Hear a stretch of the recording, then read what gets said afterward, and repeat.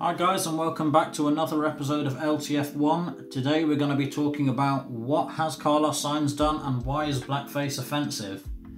This video has been recorded on the 5th of January 2021, and as of today Carlos Sainz karting find themselves in hot water on social media. But why is this? If you haven't seen the video, Carlos Sainz karting posted a Christmas themed advert with three kings, with one of them wearing blackface. But what is blackface? If you don't know, blackface is fairly self-explanatory. It's when a non-black person paints their skin with black paint to appear to look darker. But why is this offensive? Blackface has a history rooted in racism, as in the 18th and 19th century, white people using black paint often played negative stereotypes of black people on stage, presenting them as lazy, cowardly, and usually as criminals.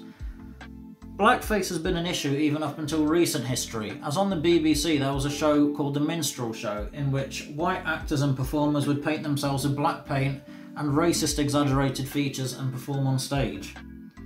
So, you'd think in the 21st century, a public figure such as Carlos Sainz would understand that blackface is not acceptable in any way, shape or form. But, disappointingly, in a place where Carlos Sainz's karting team could have hired a black person for the advert, they opted to use a white person in blackface. While you might argue this is just a careless mistake, this isn't the first incident relating to the Sainz family and racial insensitivity. In 2008, Carlos Sainz Sr. dismissed racism towards Lewis Hamilton, as Spanish F1 fans were heard calling Sir Lewis, and I quote, black shit. Carlos Sainz Sr. claimed this incident was not an issue for concern, going on to claim that the racism scandal involving Lewis Hamilton was, quote, blown out of proportion. Earlier this year, well, last year in 2020, Carlos Sainz Jr. found himself in hot water over potentially xenophobic comments made during an Instagram video.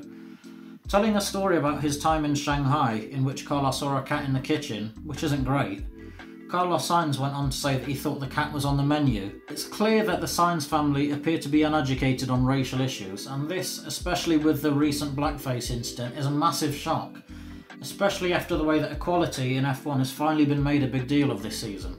I do think the FIA should intervene and Carlos should face some sort of punishment. Although it's debatable how much the FIA could do in punishing Sainz Jr., you would really hope that he would make an effort to educate himself on racial issues. But then again, I hope that after the Shanghai comments. Thank you all for watching. I hope you enjoyed the video. Like, comment and subscribe. You can find us on social media at LTF1Official on Twitter and at LTF1Official on Instagram. Thank you again.